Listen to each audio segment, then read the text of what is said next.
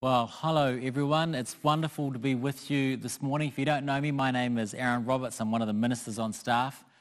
We are week 2 into our deep dive into a single chapter of Luke 12. And today we're looking at just these 4 verses 4 to 7. These are the words of Jesus, and they are awesome words.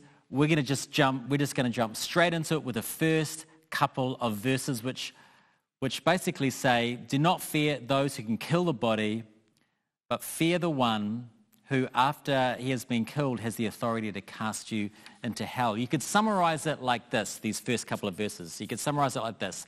Learn the fear that makes you fearless. Learn the fear that makes you fearless. You see, there's a type of fear that is a necessary part, a necessary ingredient of the Christian life, but there's another fear, and this other fear actually sabotages your life. It sabotages your witness.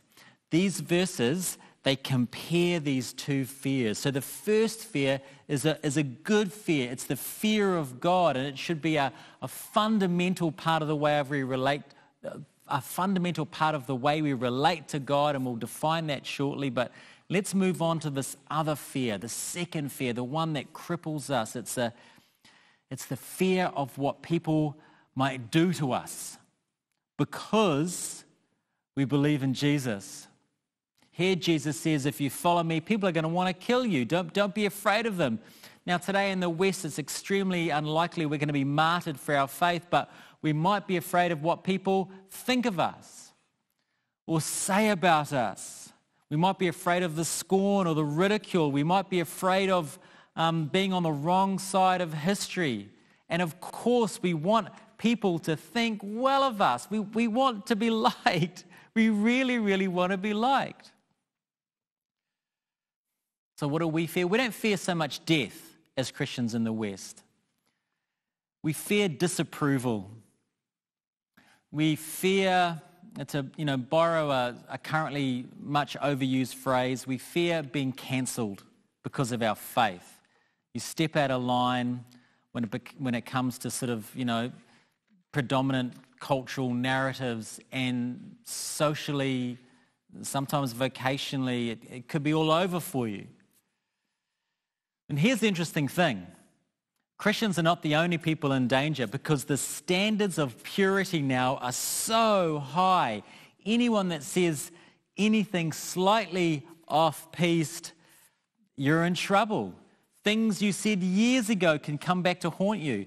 For those of you who don't read Teen Vogue magazine, it's not the stupid, dumber version of the adult Vogue magazine. I am told it's a fairly sophisticated publication.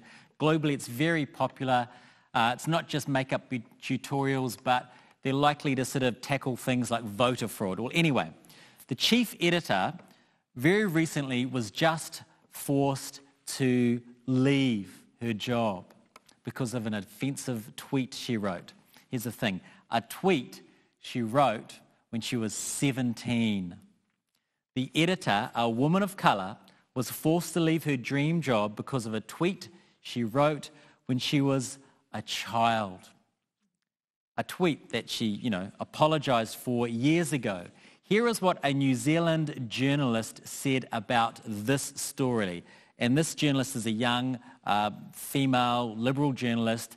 On commenting on this story, she said, and she's talking about her own generation, she says her generation are opting to say nothing or totally condemn her. That's the chief editor of Teen Vogue. Either because we've given up on the concept of redemption or because attempting to argue for it risks us looking like we agree with their comments, which we don't.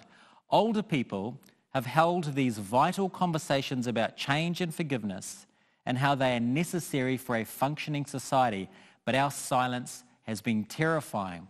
So this journalist goes on, she says, it confirmed the creeping fear I've had for the past few years about how woke culture and the wider youth culture it heavily influences has an empathy gap. we seem to have a sinkhole where our nuanced public discussions should be. The type that occurs when you get sucked into chasing ideological purity, not practicing the messy, hard labor of everyday compassion and redemption. All that to say, in our current cultural climate, there's a lot of people fearful of saying or thinking the wrong thing or being perceived to be out of step with culture because it could be all over for you. We all desperately want the approval of those around us. So sometimes, as Christians, we opt for silence. Now, is this how we want to live?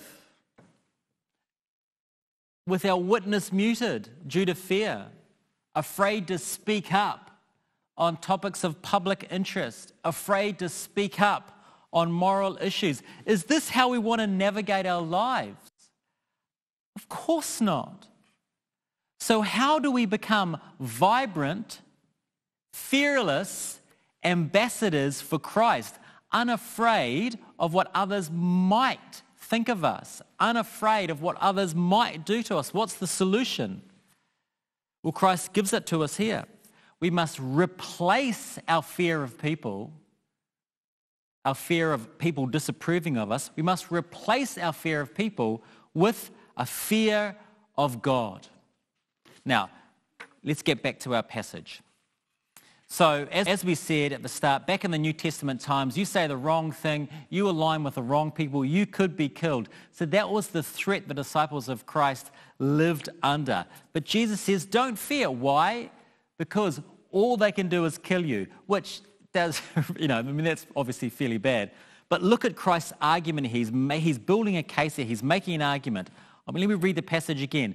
Do not fear those who kill the body, and after that have nothing more they can do to you. They have nothing more they can do to you after that. Now, naturally, we're going to fear someone who can kill us, but Jesus says after they kill you, they can't do anything else to you.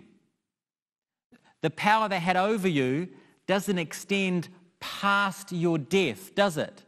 They can't do anything else to you after you have died. Now remember, Jesus is building an argument here, okay? Look at verse 5. But I will warn you whom to fear. Fear him who, after he is killed, has authority to cast into hell. Yes, I tell you, fear him. So Christ says, fear God, whose power extends beyond the grave. Fear the one who holds your eternity in his hands. Now, for some of you, alarm bells are going off. We're talking about fearing God and we're talking about hell, but let's dig into it. What does it mean to fear God? Well, look, simply put, it just means we take God seriously. Fear means taking God seriously. Now, I spent way more time in the ocean in New Zealand than I have in Canada. New Zealand is a very water-focused country. We love the ocean, but we fear it. We respect it greatly. So when you swim or surf or sail in the Pacific or the Tasman, you can't treat it like a paddling pool. You know, the ocean has tremendous power over you. So you love it, but you fear it. You take it seriously. This is what the passage means by fearing God. Fear doesn't mean that we try and get away from God as far as possible. It doesn't mean we hide quivering in a corner from God. It's understanding that God's power extends past our death into eternity. It's understanding that God has power over your soul. So it makes sense that we fear God more than we fear people. It makes sense that we desire God's approval more than the approval of people. This is the argument Christ makes. We need to learn the fear that makes us fearless. Learn the fear of God so you will not be silent about him with others because of what you think they might do to you. Because the approval of God is infinitely more important than the approval of people. which takes us to the second couple of verses, and more quickly here. And these verses say, we already have the approval of God. Look at verses 6 and 7. Are not 5 sparrows sold for 2 pennies, and not one of them is forgotten before God? Why, even the hairs on your head are numbered. Fear not, you are of more value than the sparrows.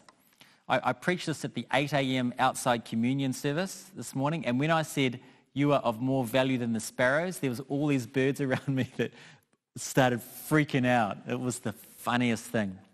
All right, so what does this all mean though? Okay, so in New Testament times, sparrows were actually sold for food. They were the cheapest food you could buy in the market. They were the street food for the poor. Yet not one of them is forgotten before God, Christ says. Do you see what that's saying? Whenever you see a sparrow, you see something that is known by God individually. God takes an interest in the tiniest details of his creation. Even the hairs on your head, Christ says, are numbered by God. All the things that you are unconscious of, God knows about. God knows more about you than you know about yourself. And it's not just that he knows about us. He sees you and he values you. Fear not, you are of more value than many sparrows. He values you so much. He sent his son to die for you. So we have more than God's approval. Because of Christ, we have his delight in us. So this is where your self-worth should be. In that God loves you and delights in you. Your worth is not in what others think of you. Life playing to the gallery, trying to say all the right things to all the right people. Oh, how exhausting. No, you can put that aside and you can say, I matter because I matter to God. It's a very freeing thing. Now, let me finish up.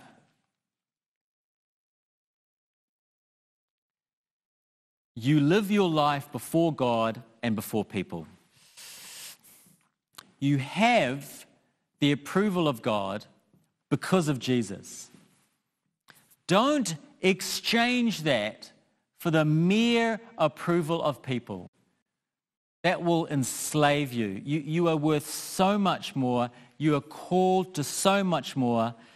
So let your right fear of God deliver you from lesser fears, fears that stop you from being a vibrant ambassador for Christ.